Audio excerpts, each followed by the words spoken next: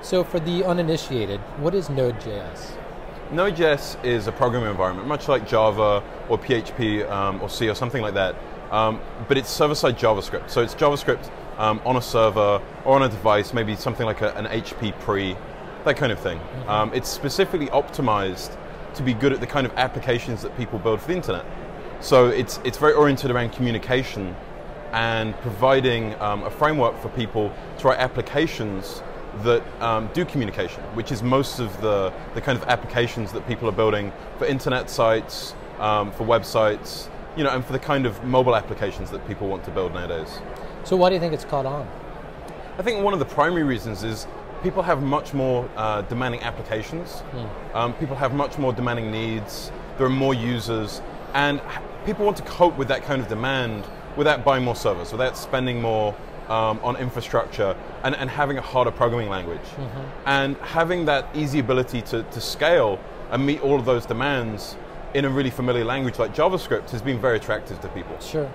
So what does running JavaScript outside of the browser, what does that allow? Well, I think one of the things that we found is that people are really familiar with JavaScript. Out of all of the programming languages that people use to build websites and internet sites, there's an awful lot of uniformity about JavaScript because it's the only language that's available in web browsers. So taking that, we can really give people an opportunity to build something in a language that they're familiar with, but it scales very well. It's very performant. And that's something that's been really unique. So the last question I had for you, and it's sort of broadening this a little bit, are you surprised at all at the ascendance of JavaScript? Are you surprised at where it is right now? I don't think I'm at all surprised about where JavaScript is right now.